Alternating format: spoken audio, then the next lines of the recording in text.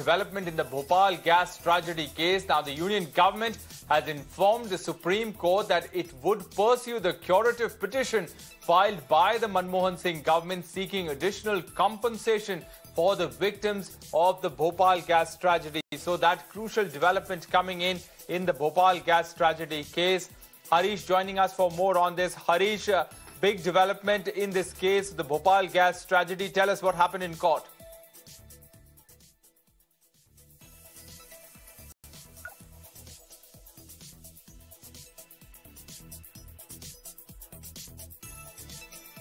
Harish, if you can hear me, we are talking about the development in the Bhopal Gas tragedy case. Union government telling the Supreme Court that it will pursue the curative petition filed by the Manmohan Singh government.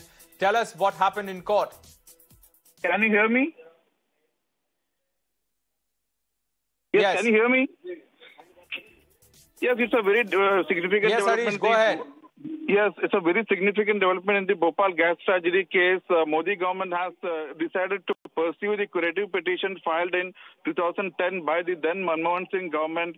A plea had sought additional compensation that is of $1.2 billion. That is, then it was rupees 7,413 crore from Dow Chemicals.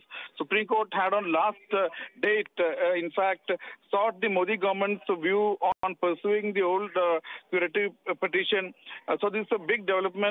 The Union government has informed Supreme Court that it would pursue the curative petition and seeking additional compensation. So today, Attorney General R. Venkatramani informed the court that the tragedy is unfolding every day and victims can't be abandoned. Supreme Court, remember, had on September 19 sought Modi government's view on the curative petition filed in 2010 by the then government, and this criminal curative petition for enhanced punishment for offending and the Iran company management had been dismissed by the court, but hearing on the civil curative petition has begun before the court. Last hearing, the Supreme Court bench had remarked, these are accidental or unfortunate incidents that occur. We have to examine if there is some quietus, that is, closure needs to be there. Solicitor General Tushar Mehta had then said, lot of time has passed by, I need to take instructions. So today, it's a very significant development that the Modi government has decided to pursue the curative petition filed in 2010 by the then Manmohan Singh government for additional compensation for the victims. Back to you.